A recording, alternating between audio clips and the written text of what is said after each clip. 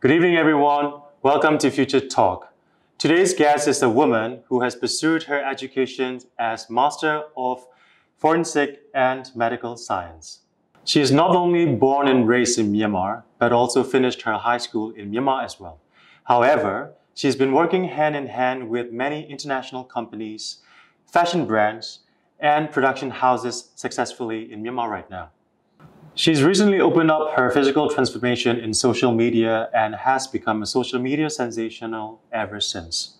She was also one of the judges from the Make Me Beautiful by L'Oréal Paris and also the award winner of Pride of Myanmar 2018 as social influencer. She is also a leading entrepreneur in the beauty industry and a business owner of a company called beautybynaychi. Please welcome our young and talented Naychi Wu. How are you today? So Naychi, we have seen you in many characters in terms of the way you do the vlogs on your Facebook, YouTubes, everything. But in short, how can you describe yourself? Describe myself? Like I feel like I'm in an interview. My name's Naychi. I was born and raised in Yangon. I studied in England to become a forensic scientist. But when I got back home, things got changed. And I started my very first career as a beauty blogger. And I've been in this industry for 3 years now. I've achieved so many milestones for myself. It was such amazing 3 years of my life. And now I've become an actress, an entrepreneur, a social influencer. And I have my own company called beautybynaychi. And I am planning so many exciting projects for this industry. So if you were to pick like which, along all these job scopes, which one is the most the one that you feel, the most happiest one to do it? Definitely social influencer. I started as a beauty blogger because that's what I was passionate about in beauty specifically. But now I get older, I get more mature. I want to show more about my lifestyle, about my family, my friends, everything. So I went into a social influencer sector, and now I'm very happy and very proud of it. Because of that, I got chances to go into film industry, also got chances to do my own business and stuff like that. So I want people to see me as a social influencer. So is that the message that you want to send it out to your fans, the new generation, to the girls out there, Chi as the business entrepreneurs, or anything special that you want to add on? Yeah, I want people, especially the young generation, the young audience, because I have so many younger fans, and they call me Chi, to see me as a social influencer more than the business entrepreneur, because I've just started and I'm not really sure which one's gonna be a bigger perspective of my life. Right now, I really like that I am a social influencer, and I have planned for very long term, a long run to be a social influencer. So a very quick question though, like what's the takeoff that you have being an influencer? What is the main thing, the responsibility that you have to take as an influencer? Well, I want to say that I am very authentic because I always express my feelings. There's no secrets about me, there's lots of dramas and rumors going on with my physical transformations, my boyfriend relationships, my family problems and stuff like that. So I want to say that I'm very authentic and true to myself, and that's how I gain audience and attention from public. For that responsibility, it's quite hard because for me right now at the stage, being 3 years of social influencer, I kind of have to limit some space for myself, some privacy, There's some cases that I can't share with the audience, but for me, I was like, I'm very open-minded. Everyone knows about me. Everyone knows about my family. But then I've got some negative impacts for myself. So for that responsibility, I am trying to manage those. Which should I expose to public or which shouldn't? So another one is, after doing all these businesses and projects that you're going through, what's the special message and what do you want the audience, your fans, to see you as? Well, my fans, they always see me as Chi. Like, they call me, I am the queen of chili because that's my fandom's name. I have a fandom called Chili's. They always kind of want to see me as a fun, loving, active, very authentic, very true to myself, very open-minded girl. But for the audience, I want them to see as a very professional social influencer, because since I started as a beauty blogger, I started about writing blogs about makeups and reviews and stuff like that. But now I become a social influencer, so I try to expose more about my lifestyles and tips and fashions and stuff like that. And I have planned for the long run with the career as a social influencer. So for my fans, they still want to see me as a fun, loving, but then for the audience, I want to see me as more mature, more professional social influencer. So in this market, you're being one of the top influencers. What is going to be the etiquette or the must-have of being an influencer? To be a very good top-ranked social influencer, you need to be true to yourself. You need to be authentic to yourself.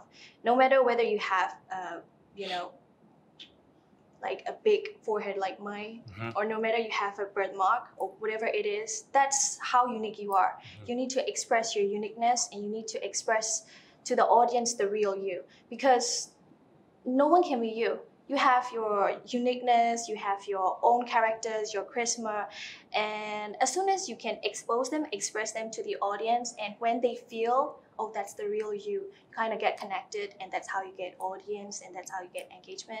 So for my responsibility is to be authentic, true to myself, that which I've always been, and I am planning to carry on doing that. That's very important actually, because lots of youngsters are coming on board on the digital media. But then with your help, with this message, I think many people can grasp what is being the influencers and being authentic, and that's the main key to the success. Yes, true. So what is your belief in being successful? Do you think everyone can be successful without any struggles?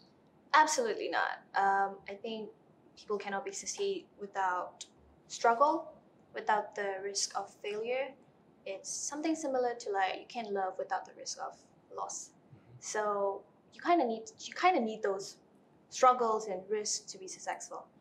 Which means is that if you think you're quite successful without struggles, that means you're doing okay. If you're doing okay, trust me, you're not, because you're living in your comfort zone, and you need those kind of struggles and stress to be successful in your career or your life or whatever it is. For me, I've got struggles in my career as a beauty blogger because I'm a social influencer. I work a lot on a digital platform, so I've got lots of hater comments, personal attacks, and stuff like that. I've got those kinds of struggles since my very first year. But then I kind of think them as my motivation, because I know that I need them so that I can go think outside the box, I can go outside the comfort zone. So for me, I kind of take them as my challenge, and I always seek for the hate comments, because in my posts, all my fans, they always give me positive comments like, I love you, you're so pretty. But then at the same time, I'm looking for the hate comments, because that's how I get like, oh, why did you say that? You know, really like, push you. Why would you say that? Why would you say that? Why do you think I'm fat? Why do you think this is not nice? So that's how I get motivated, and that's how I started to think new things, and oh, what should I do? How should I be more different, or like still be true to myself? But I always look for those kind of things. That's my struggle, but I treat them as my motivation. So while struggling, I'm pretty sure like everyone will have a darkest moment. So one of those struggle moments, how would you overcome those darkest moments as well? I used to get lots of stress from hate comments because I wasn't used to it.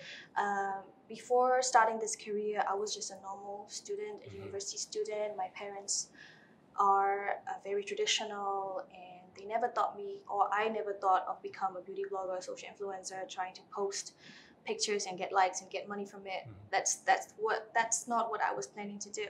So when I started blogging, first of all, I've got lots of positive comments. I've got lots of good engagements, and I've got followers, thousands and thousands of followers every month.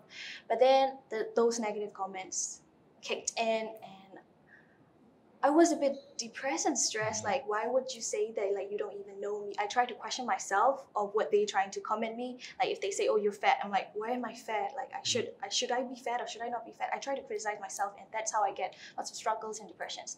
But then now it's an experience work. I think 3 years of experience. I know how to filter them out right now. So right now, I don't really get those kind of struggles anymore.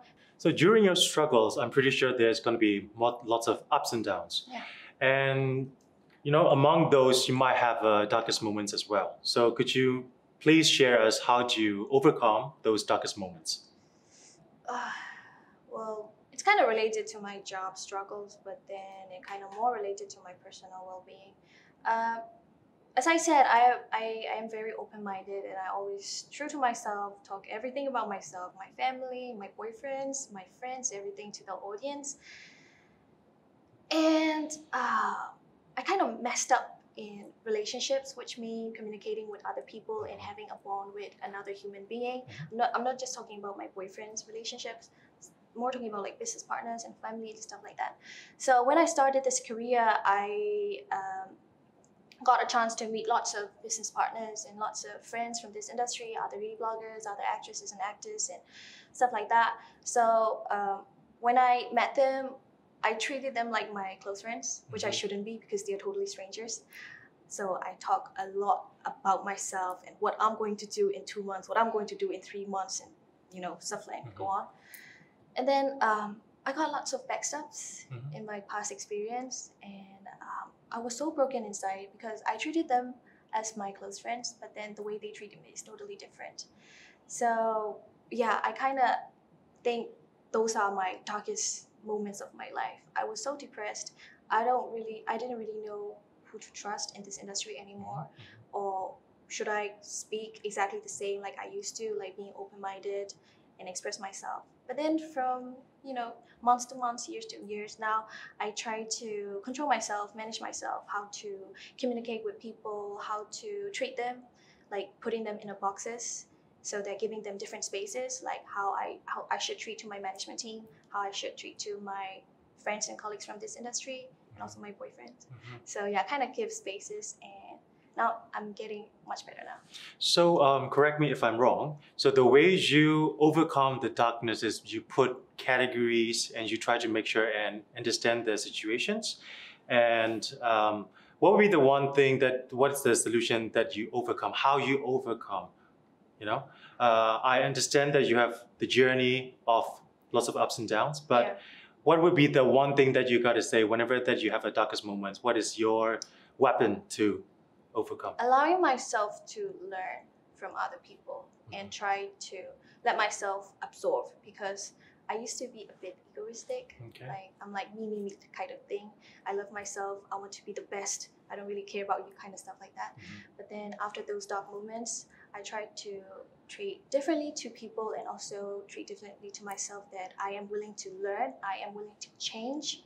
I make so many mistakes in my life, but after that, I learn things that I should change in my life, and that's how I get adapted, and that's how I try to see things differently. Like messing up with my relationships, I try to get good relationship, not just about families and friends, but also with the brands and business partners and stuff like that.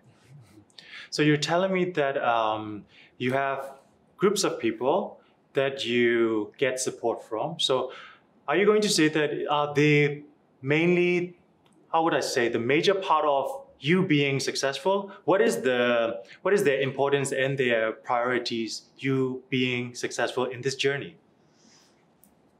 One of the top reasons why I am right here being successful is that because of my self-confidence and also hard work and support, of course. Support means from my parents, from my partners, from my friends as well.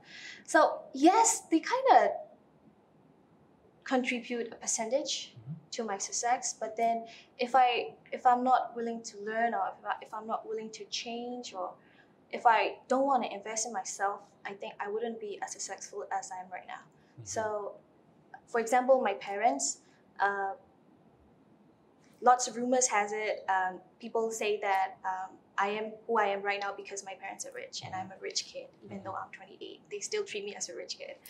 When I started this career, I tried to be financially independent on my own.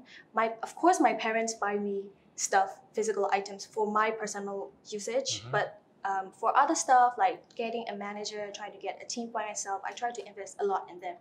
So financially, my parents are not supporting me anymore, but morally they have supported me since I was born, because they kind of knew that I was born different because the way I think, it's totally different with my siblings. I want to be very independent. I want to be totally different and I want to be unique. That's how so they kind of give me that special support, like morally, like what you want to do. We will support you, even though they didn't understand what does the social influencer mean, what does a beauty blogger mean. But since day one, they supported me throughout morally, so that when you know you have a big support from your parents, that is a really good feeling. That's how you gain confidence from your family and friends. And I think that's how it contributes to my success. So if that's how you get the confidence, what if the parents were never supported you? What would you be? Well, self-confidence is a personal skill. You can practice it and you can keep developing and developing. For me, confidence comes from so many ways. Of course, my parents give me support and that's how I get confident, because when I get into this industry, people kind of treat me, well, I don't want to say dodgy, but a bit different. They think that, oh, how'd you get these money and stuff like that. So after they know that I've got this kind of support from my family, financially and morally, they kind of treat me with respect. So that's how I get confident. Like, I am who I am. I study, I graduated, I have really good degrees and stuff like that. That's how I get confidence. But also I can get confidence from other stuff like makeup and, you know, being a social influencer and doing what I love to do. These kind of things I can get support as well. So if I don't get any more support financially from my parents, I am totally fine right now. But morally, I think that would be a problem. So another thing is during this journey, I'm pretty sure you have a lot of haters, people who attack you in personally or whichever way. How do you overcome and how do you take them to move forward? Okay, let's go back to my very first year of being a beauty blogger. As I told you, I've got, when I started to get those negative comments, I felt really small, like I felt really weak. And I tried to question myself, why would they say that to me even though they don't know me? I just keep questioning myself, why? I think that's the situation lots of social influencer, beauty bloggers and celebrities try to have that in the very first time. For me, I had that as well, but how I overcome it is that during my experience, my practice, I kind of realized that I need those kind of comments. I need those kind of haters to motivate me, as I said, to, you know, keep pushing me so that I can go to a next step. Because when you start to feel comfortable in your comfort zone, you think you are the best and you think this is the life, but then no, there's so many steps that you can do in your life. And I'm still young, and since I was young, I always dream big. So when I want to go bigger, I kind of need like a stepping stone. In my industry, in my career, hate comments, people who hate me, people who, you know, deliberately attack me on social media, these are kind of like my stepping stones. Like, they kind of attack me about my body transformations, my nose transformation. They used to call me plastic queen or whatever it is. But then that's how I get motivated, like, oh, I'm gonna do more. I don't really care. I'm gonna do more steps. I want to transform myself and stuff like that. So for me, I kind of treat them as my stepping stone. So let me bring you back to your college girl time, okay? Yeah. So what made you choose this path? Is it you're driven by your brain or your heart?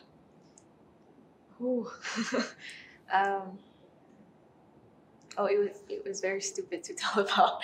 I studied forensic and medical science because I wanted to become a doctor. That's how I started this career, this path. I finished my high school in government high school, and after that, I didn't get good grades to get into medicine. I've always wanted to get into medicine because I thought I really liked to be a doctor, but then it was just a lot of peer pressure and also a pressure from my parents. That's how I wanted to become a doctor. After my high school, all my friends, like 80% of my friends, got into medical university and I didn't get in. So I was very embarrassed and I didn't know what to do with my life.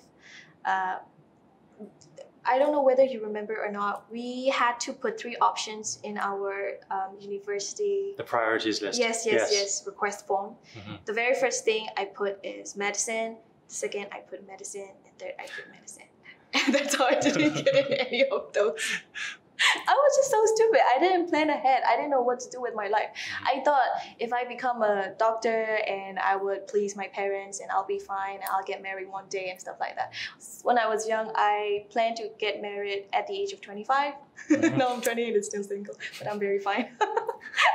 Yeah, that's how I was stupid. I just wanted to be graduated and please my parents and stuff. But things got messed up. I didn't get into medicine.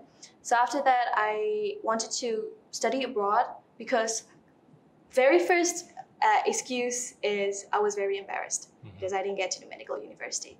So I tried to negotiate with my parents that when I got into college in England, I would definitely try my best to get into medicine, blah, blah, blah. My parents struggled a lot to financially support me to study abroad. That's what I remembered. But then I was just stupid. I was so stubborn, and I just want to got out of this country and study abroad. When I studied there, I was still the same. I was not very motivated with education. I was just having fun with my friends. And I got messed up with my college credits again. So I didn't get into medical university. But what I realized is that I really like in problem solving, and I really like medicine. I really like biology and chemistry. So forensic and medical science has become my last option. And my parents asked me whether I wanted to come back to my country and just have a business degree or stuff like that into in local university, or whether I want to study abroad as a forensic scientist. I didn't even know what does forensic scientists do.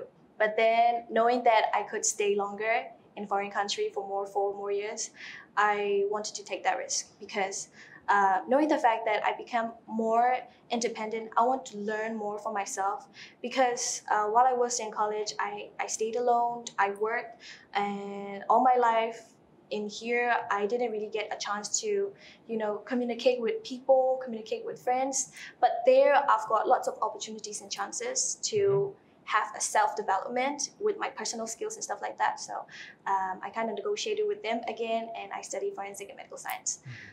After that, at first I thought I'm going to study and work in foreign countries and never come back to my country. That's what I planned. But when I got there, I found lots of struggles to work outside the country and not to get support from my family, not just financially, but also morally as well. So I decided to come back with my forensic and medical science degree. When I got here, there's no job. We didn't have a forensic laboratory, a government forensic scientist lab here. So I was kind of messed up again. I didn't know what to do with my life.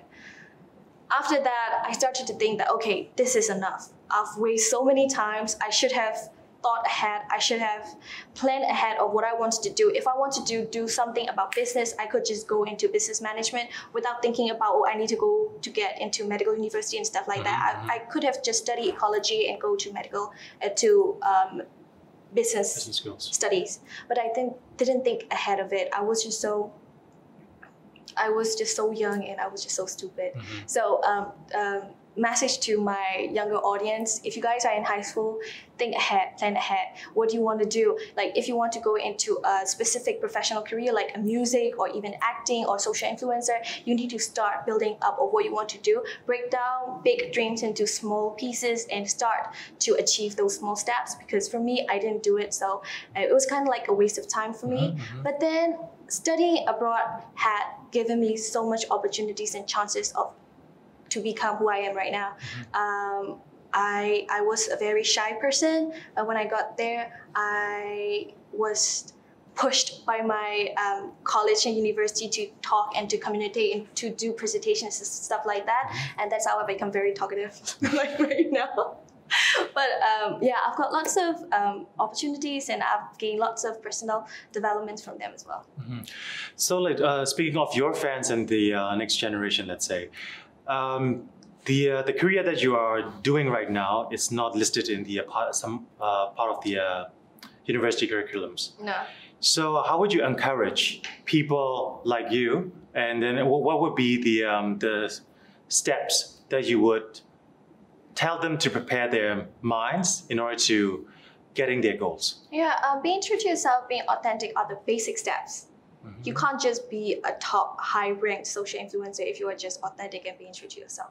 There's so many steps that you have to build and that you have to invest. For me, from my experience, as soon as I got into this career, I kind of knew that I need to get a good management for myself. At those times, there were no very good agency to manage us as a social influencer because that market was very, very limited at the time. So I decided to have my own management. I hired my own manager. I hired lots of freelance photographers, editors, videographers for myself. That's how I try to develop and invest in myself. So if you want to become a social influencer or a celebrity, you need to think those steps ahead as well, because you can't just post your photos on internet and it could go viral and you could get lots of attention and famous within a click. But the thing is how to sustain it, how to have this as your professional, well-incomed career. It's different thing. You need to plan those ahead steps. Like what do you see yourself in 3 years? What do you see yourself in 4 years? Are you still going to be a social influencer? If you're still going to be that, you're going to get older, your audience will get older. Are you prepared for those kind of stuff? So many things that you should plan ahead. For me, I didn't learn them from books. I didn't Google it. I just learned from my experience, because for me, this market, Myanmar market, it was quite difficult for me to learn at the same time, because having a manager is a new thing, it's a new trend in my industry. When I started hiring managers, having your group of people trying to support you, trying to manage you, trying to make you those princess kind of figure, it's a totally new when I started it. But now lots of celebrities have their management team, lots of stuff like that. So when I started it, it was very hard for me to learn from other people. So I just started to learn from my mistakes, and I tried to learn a lot from this industry, business people, business partners, and that's how I get developed. So if you want to be a really good social influencer, you have to be very passionate about, and you have to be very hardworking as well. So moving forward, in the social media, I've seen quite a lot of people showing off or telling and communicating about their transformations, their journeys, even in the fitness, makeup, your industry. So I would to ask, what's the transformation that you do for yourself, both physically and mentally? Within 3 years, I've done so many transformations, not just talking about plastic surgeries. I have my own standard self-living lifestyles. I hear you saying you have lots of jobs, projects, and you yourself is investing yourself in the company. So if I may ask, how many projects per month?